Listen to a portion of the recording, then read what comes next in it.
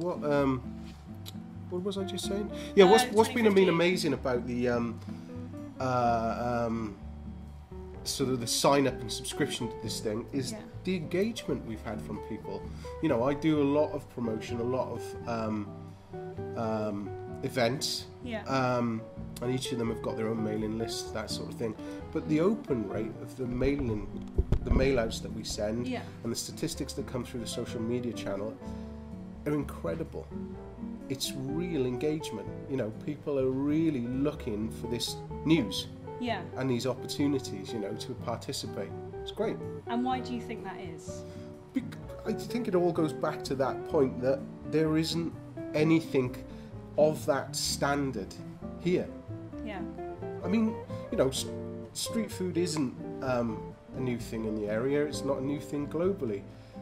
It's a new phenomenon where it's sort of come to the forefront of dining, for sure.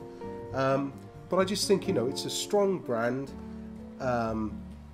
it's a unified collective, and the fact that we do have traders with high standards, good produce, and strong brands of themselves has really made people feel that they can invest in local developing brands and be proud of them.